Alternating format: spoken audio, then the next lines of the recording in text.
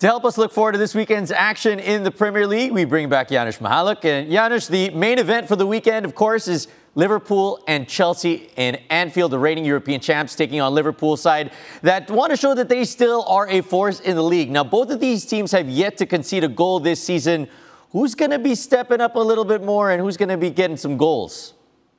Well, I mean, there's plenty to choose from there. It's one of those games that, you know, normally you'd say it's early, it doesn't matter, but it does matter, right? I mean, each side can put a marker in this game, right? Even if it's just psychological for the rest of the season.